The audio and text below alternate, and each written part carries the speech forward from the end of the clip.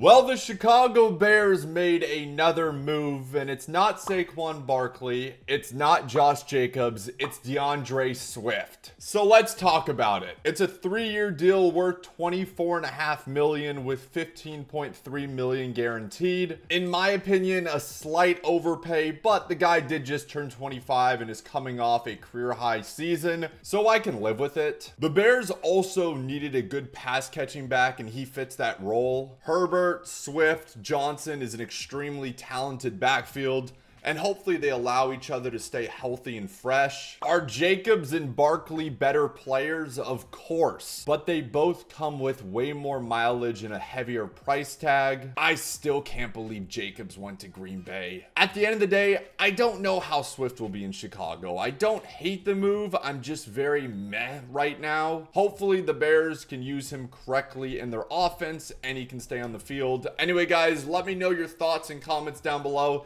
Thank you so much for watching, and until next time, I'll talk to you guys soon. Peace. Run the play clock down to 7 again. Swift, first down, and a lot more.